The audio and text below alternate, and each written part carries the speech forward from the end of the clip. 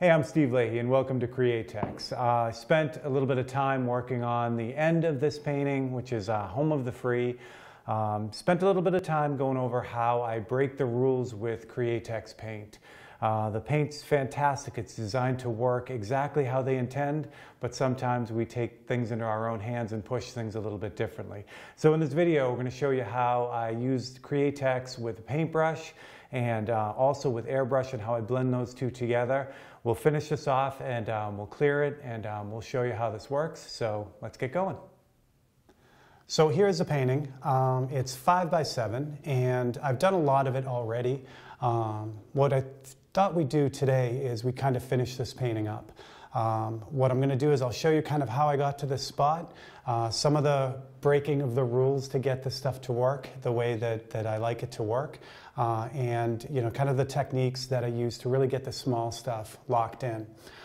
This panel is an ampersand panel, so it's a wooden panel, and the board that I'm working on has a metal sheet across, galvanized sheet, so I just put magnets on it to kind of allow me to kind of position this thing wherever I want. And it's also nice because I can have my tools nearby and they can also kind of hang on magnets as well. So this is an ampersand panel. It's an 1/8 of an inch thick wooden panel that's prepared and ready to go. And the way this started out was the panel is completely gessoed and all ready to go. It's set up to be painted on right out of the gate.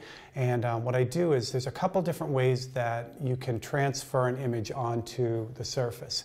What I found was when I'm working real small, it's difficult to get an image kind of transferred correctly. There are a number of different ways that we've always done it with Surround paper or projectors, things like that.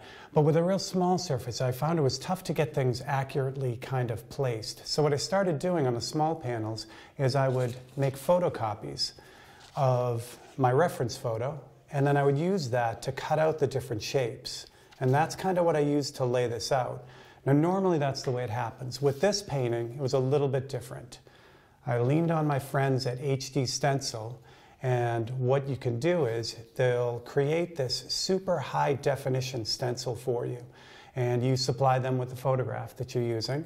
And then they'll give you back and this kind of, I want to say it's screen printed, but it's really not. But that's the closest thing I can kind of relate it to.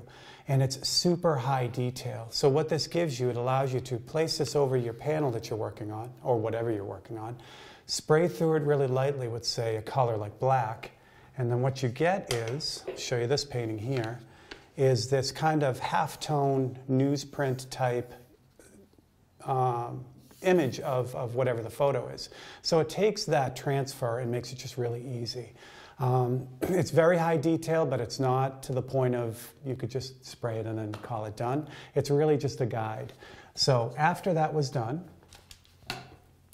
ended up using the photocopies to block this in. So you'll notice the parts we'll be working on today are the crankcase and the air cleaners are the two parts that I need to finish to really finish up this painting. All the other chrome parts of this have been done, but the techniques that I'm going to show you on these two pieces are what I used on all of the chrome, so you get a good idea of how that all works.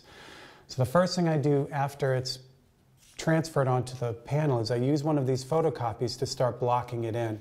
And you can see on this one I've used this for the blue, and this is basically in the chrome. This is the reflection of the sky in the top of the chrome. So I'll pick just kind of a middle of the road blue, like somewhere in between the final blue color, so that way I can lighten it a little bit or darken it a little bit as needed or add whatever I really want to. So it really acts as like a blocking in type of thing. So that's what I did here to get all the blue in all the chrome sections. And then I did the same thing with the ground color. So there's a ground color that I used for all the asphalt here. So that base color that I used for the background here is what I used to block in all these different areas. And that's kind of where we're at right now. So from here, it's going to be just kind of getting the details in and airbrushing and just kind of pulling it all together to get those details put together. Okay, so the top and the bottom are all blocked in. One thing I also did was, if you notice the black areas here where the 103, the label is, and some of the shadows, the first thing I do after I get them blocked in is I go in with black and I just kind of lock in all the darkest areas. and that's where I started. Now the top section up here is actually me taking the photograph, which is kind of cool. Usually I take that out, but this time I left myself in the shot, so I kind of appear in different spots in the chrome, which is fun. But that's the fun about artistic license. You know, generally if I want to make this look more like a showroom picture, I'll take out all those little extra highlights and details. Like in this, we'll get to it, but there's a building in the background and some trees and that kind of thing. So I would normally take all that out, but in this painting I left it all in. One quick thing about this as I go along, the tank was a little bit different, and it's worth kind of going into how I did that. The nice thing about doing these paintings are I can really get this painting painted like the actual motorcycle.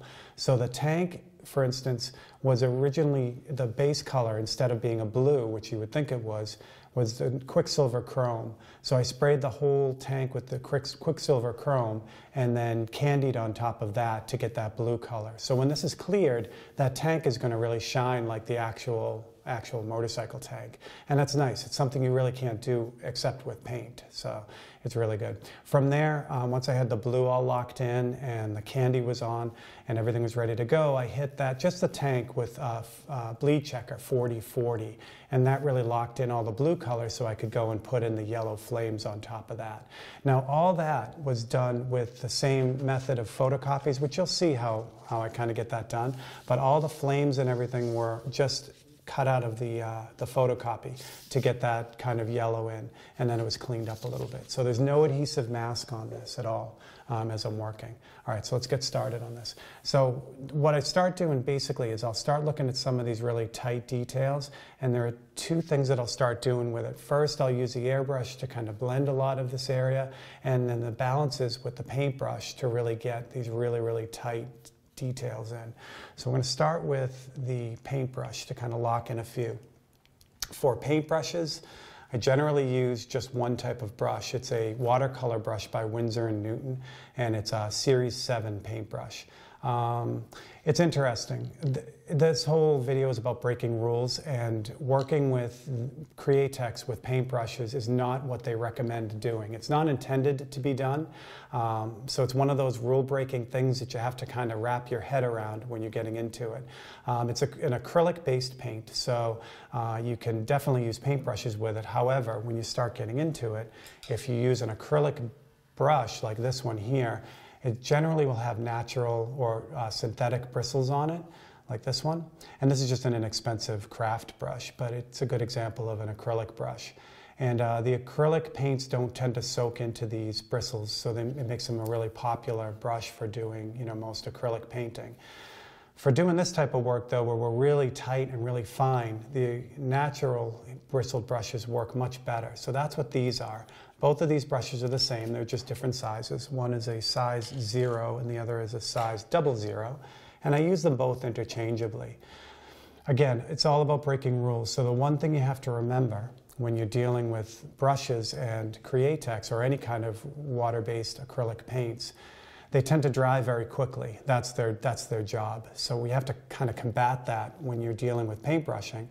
So what we find is bigger bellied brushes tend to work better with the Createx paint, because the paint tends to want to not dry as fast if there's more of it on the brush. So it'll kind of hold the wet paint better. The smaller the brush gets, the more air you kind of get around that paint and the faster it dries. So even though I do really super tiny stuff, the 0 brush, which is a good sized brush, but it's not incredibly small, will produce a really tiny, tiny, tight line. So that's kind of what we do. All right, for reducing it, with the brush, I still use the 4011, which is my go-to reducer across the entire line, including the paintbrush work. So that works out really well, that you're only really using the same reducers and the same paints and the same products. The other thing that I will introduce to the paintbrush work sometimes is the 4050. And the 4050 is nice because it's just like in the airbrush use, it adds a little bit of transparency to it. It also strengthens the paint. As you're going to see, we're going to really over-reduce this paint more than really what they recommend. So this 4050, just as with the airbrushing, when you're paintbrushing, it adds that binder back in as you're super reducing it. So that really helps out a lot too. All right, so let us do some of this. So what I'm going to look at first are these really, really tight details. I've already got the blue and the asphalt locked in on both these parts, the crankcase and the air cleaner. So what I'm going to kind of do is I'm going to kind of work both sections at the same time. And this is generally how I do. I'll pick an area that's fairly decent size, not the entire image, but just a couple spots that are, you know, close to one another. And I'll kind of work them at the same time. It's really a limited palette for what this chrome is, so it's not like I have to really worry about mixing up colors that I'm only going to use once and then have to try to figure out how I did that later on. They're all pretty much the same image over and over again in each piece of the chrome. So there's the building, there's me, there's the sky and the asphalt, and we're all pretty much repeated throughout the whole image. All right, so what I'm going to do is I have 40-50 already kind of mixed, not mixed, it's just in this little squeeze bottle. I like these bottles because they're easy to handle and they allow me to kind of like just pour out a little bit at a time. So I'm going to try this. Usually this palette is flat, but the amount of painting I'm doing, I can just work on this angled area, which will work out well. The paint won't drip off. And then for the 40-11, I'm just going to use one of these small mixing cups, and I'm just going to put a little bit of the 40-11 in there, and that's going to be my cup for reducer. So that'll be off the side, but you now know what that is. Okay. These are brand new brushes, so they have sizing in them. So I'm going to rinse that off real quick. Off to the side again. There we go. So it's the sizing is just like the sizing that would be in kind of like a t-shirt, a new t-shirt when you get it. They put the sizing in it to keep the bristles straight and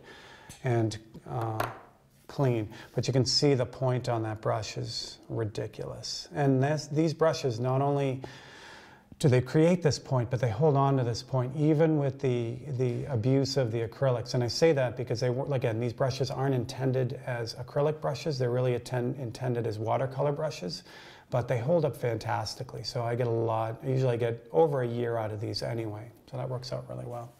So we're going to squeeze out a little bit of paint too. For the paint, for this almost this entire painting, the blue, except for the candy, and this is very difficult to see, sorry, because I love this color and I use it a lot. This is 0061, which is Detail Cobalt Blue. I love this color. I use the detail line and the wicked line interchangeably. The only difference why I would grab one over another is really just the color itself. I love cobalt blue. I love the way that it thins out. I love the color it has. It's really a cool blue. The phthalo blue for me is a little bit greener, so in skies it tends to look more tropical. So I use cobalt blue a lot. So that is the Detail Cobalt Blue. So it's the same kind of thing. On the palette, I'll just put out a drop. And with the detail stuff, you don't have to put out a lot, and because what's going to happen is it's going to dry on the palette as well. So we don't want to put out a whole bunch of paint that's going to evaporate and dry, and just a waste of paint. For the white, it's the 0030, which is the Createx new Wicked White, opaque white, and this has become my go-to white across the board, whether I'm airbrushing or paintbrushing. There isn't another white from them that I use. This stuff performs like crazy, and as I find as I'm going along, I'm adopting more of that opaque line because it just works so well. So I'm going to put out a drop of that too, and just for fun, I'm going to put out the Wicked Opaque Jet Black, which is 0031. And the same thing here. The Jet Black has replaced my use of all the other blacks in the line. I love it. It's a warm black. It has kind of a brown cast to it, which really, really works well for me. All right, so we're going to start with some of the details on the back. And what's going on here is there are a couple cars in the background. There's some trees. And I'll deal with the trees in a second because I didn't put out any green. Well, I'll put out some green. That might help too. For the green, it's been Wicked Opaque Phthalo Green. Again, I'm trying to adopt most of the Wicked line as my go-to palette, only because the performance is fantastic on it, and it's nice to use these colors as a base. We'll see how this angled palette works as these paints kind of drop into one another. All right, so let's mess with the trees first then, since I've already got it paletted into the brush. So I'm gonna need one more color. Again, as you could probably tell from this bottle, this is another one of my favorite colors, which is 0065, which is Detail Yellow Ochre. This is my go-to yellow, and I know this looks kind of brownish in the bottle, but you can see a little bit on the label how yellow this looks. When you thin this out, this is one of my favorite yellows. It's not really a primary yellow at all. It's just a really, really nice overall yellow. So I use a ton of this color. So put a drop of that out too. All right. What I'm using here is just a paper palette. You can get these at any craft store. They really work well. In my studio, I use a glass palette, and I like that because what I can do is, as the paint dries, because it does dry very quickly on the palette, as that dries, I can just scrape it off and just put out another drop. So, but for today, we're going to use this little palette here, this paper palette, which will work well. So what I did was, to get this kind of light green, I just used a little bit of opaque white, some yellow ochre, and then the phthalo green, and that'll give me this kind of light green. So I've already got a base for the trees in here. It's a dark base, and what I did with that was just phthalo green. So with this lighter green, I'll just kind of go in and add the rest of the highlights on those trees. So the trees, I usually always do the trees the same way, and this is really tiny, so I know it's tough to see, but the trees, I always base them kind of the same way, which is a dark green underneath, and then I add the highlights on top of that. And there's some more trees on this side, but I'll throw in the lighter green first. I'll kind of go against the rules there because I didn't put the base green down first. So the base green, the way I'll do that on the other side is a little bit of phthalo green and then the detail cobalt blue. I'm going to add a little bit of 4050 to this too. So I've squeezed out a drop of 4050 as well. And this will help to keep it fluid a little bit longer. It's perfect conditions in the spray booth. So perfect conditions for paint means it dries fast. So it's drying a little bit fast here, but you can do a few things to kind of help that stay open. And just like on the brush, if you have a bunch of paint together, it's going to dry a lot slower than when it's all paletted out here. So I try to keep on the palette, I try to keep the paint I'm using kind of bunched together. And that really helps to keep it from drying as fast as it normally would if I palette it all out. So with that darker green, I can go back in these trees and just kind of throw them in. Like that. Yeah, those trees are pretty big. Okay. All right. Now, down here, this paint that I had done, the lighter green, that's just about dry on the surface now. I can reactivate it, but what I want to do is I don't want to keep reactivating the dried paint. What happens if you keep doing that, then it'll basically you'll pull out its ability to really dry correctly. So it's better to mix up fresh paint than to keep reactivating dry paint, which you can. You can reactivate it a couple times before it really sets up on you. So we'll just throw those trees in there, like that, and that'll be done. Okay, so a little bit more definition in those dark areas. So with that, it's the same combination. It's the blue, a little bit of the phthalo green, but this time I add a little bit of black to it, opaque black, and that'll give me this real deep hunter green. So with that, I can add the final little shadows that are going on those trees. So if I want this more transparent, I can palette this out and then add the 4050, which is also drying on the surface, which is another reason. That's the biggest reason I only put out a drop of paint. If you squeeze out a whole bunch of paint, you're going to be wasting a lot of paint. It'll dry very quickly. So by adding the 4050, it'll turn this really dark green into a more transparent green. So I can add those real tight details and the real fine transition between the darker areas of these trees and the lighter areas of the trees. So the other thing too, since I've done a number of these areas all at different times, what I want to also kind of keep track of is where I did the trees in the other sections. I want to kind of make sure I match what's going on. I don't want one section to be really different than another. And sometimes, you know, it happens, and it's always easy to kind of adjust it after. But if you can get it the first time, it's usually the way it goes. Now, since the 40-50 also keeps this open a little bit longer, I can also blend on the surface a little bit easier when I have the 40-50, so it'll act more like, I don't want to say oil paints because oil paints stay open a lot longer, but it acts more like an oil paint than it does an acrylic paint when you kind of get that 40-50 mixed in as well. So you can blend on the surface a little bit easier. You can push it around a little bit. The thing to keep in mind with the 40-50 though, once that dries on the surface, that is rock solid. That's not going anywhere. So if you're used to using the illustration colors, which has a longer open time as far as being able to rework it, adding 40-50 to it takes that away. So you got to keep that in mind too. And that could be exactly what you want. It's just, again, it's knowing the rules before you can break them. So for the added kind of highlights in the trees, I just took a little bit of white, some of the yellow ochre, and then I just kept the dirty brush kind of with the green in it, and I just kind of mixed it all together. It gave me a really light kind of green. I'm going to loosen this up a little bit with reducer. But again, I try as hard as I can not to reactivate that paint with reducer, because like I said, if you keep doing that, you end up having just a tremendously weak paint. Now, in a detail like this, where it's so tiny, and this will be completely clear coated in the end, that layer of weak paint is not going to make a difference. It's going to be locked in so hard with the clear after, and even further applications of paint. You don't really have to worry about, you know, the lack of adhesion from over reducing. And of course, you want to really follow that tech sheet as close as you can. And know those rules, but once you know them, that's what really helps you bend them.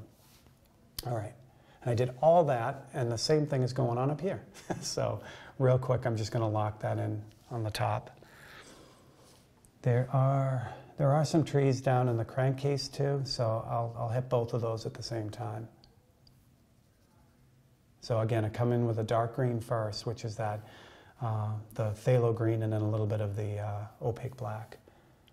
So this tree, the trees and the reflections up here are really lit up bright, so I don't need a lot of this dark color. I just need enough so that I can get it started. This here is a reflection of the bike, so there's no trees in there, but down on the crankcase there is trees. There, all the trees are around here. So I'll just throw those in now. And again, this, by doing 2 sections or 3 sections at once, you can kind of eliminate having them all look really, really different. A bit of green there, and I think that's all the trees we got. Yeah. Good. So it's the same thing. It's rinse and repeat from here. So I'll use the dirty brush with that dark green, and I'll just kind of pull it out on the palette with a little bit of white, and that'll lighten it up. And then I'll just use the yellow ochre to greenify it, essentially. So that'll be the next layer. So it's all about building these layers with these colors. You know, the colors are designed to be really bright and clean out of the bottle. They're designed as a starting off point for you. It's how you mix them, which will add that reality to what you're working on. And you know, occasionally, you know, we need the paint straight out of the bottle, especially with like graphics or like the flames and things like that. Where it's just a real graphic color and you need it right out of the bottle. But in the painting where it's more of a natural type of setting, you find you'll mix a lot of these colors, so they really act as more of a jumping off point. All right, I think I'm going to go with a little bit more yellow in this and a little bit more white.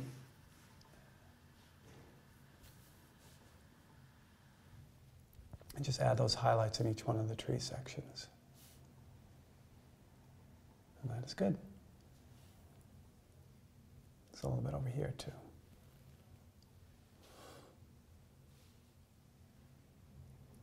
So I work from, just like in the regular painting, I work from back to front. So whatever's in the background is what I do first. So in essence, when I sprayed in the ground and the sky, that was farthest back, even though, you know, you're looking at the reflection of it really here. But that was in the back, so everything that gets painted from the back to the front. And the reason why is because this paint likes to cover itself. So it's nice to be able to paint the whole sky in and then paint the trees on top of that, instead of painting all these details and then trying not to get overspray from the sky on it.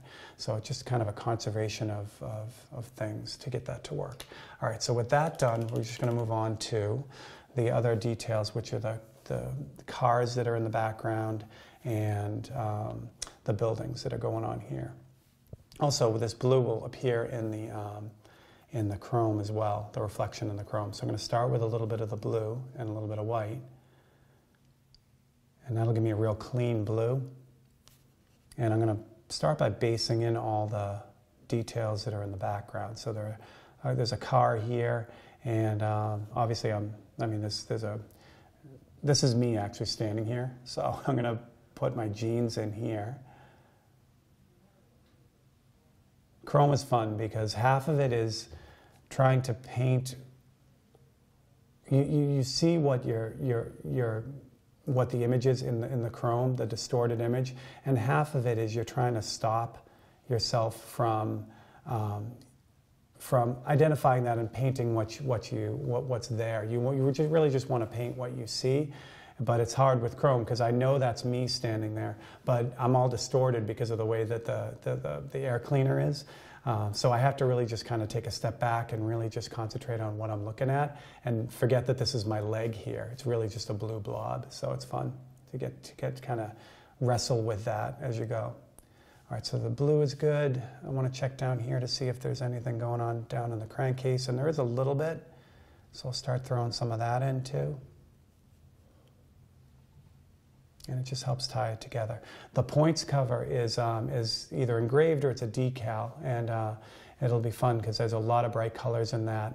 So we'll get to that last. And again, I work from back to front, so that will really that'll be the last thing I do.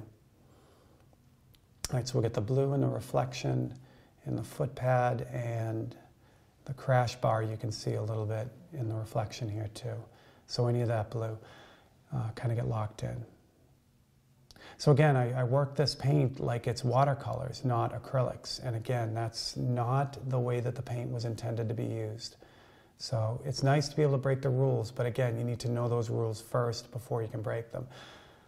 This paint, it would be normally really fragile. Like if I were to take a piece of tape and kind of put a piece of tape or masking on this, there's a good chance a lot of these finer details would pull up because it doesn't have the adhesion that the paint normally has when it's out of the bottle or reduced properly. So it's a matter of just kind of knowing that as you're working with it, and that'll help you kind of, again, bend those rules without breaking them. All right, so that's good for the blue, I think. A little bit of gray in here too. So still, I have the dirty brush with the blue in it. I'm going to use that, just grab a little bit of the white and a tiny bit of the black to make a gray. And that'll be the rest of this blocking in. So just like I blocked in the sky and the ground, I'm doing the same thing with the details as well. I'm not really worried about the super fine details. I'm just kind of using these colors to kind of get the areas blocked in so that I can use the airbrush and then a little bit of paintbrush in the end to kind of pull it all together. So this gray will be the front side of my pant leg as it spins around. And this is skin tone because that's actually my arm. And I think this is, again, this is where you start playing games. You know, you start trying to figure out what you're looking at, and in the end, it's sometimes better to just say, okay, that's a square block that's green and gray. Just go with that. All right. Good, I think that's pretty well blocked in. There's one part that's missing, and the sky actually appears right here. So I'm going to put that into, rinse out the brush, and I'm going to use that phthalo blue and a little bit of white, which is how I made the sky color in the first place. So I know it's going to match. I just have to get the value right. It's pretty light, so I'm going to add a lot of white. That should be good. This is probably going to be too light, but I'd rather be too light than too dark. It is too light, but that's okay. Because what I can do, let me just put this piece of sky in here. And since I'm here with this blue, there's sky reflecting on the little screw that holds the air cleaner in as well. So I'll throw that in as well. And just kind of checking around to see if I can use this anywhere else.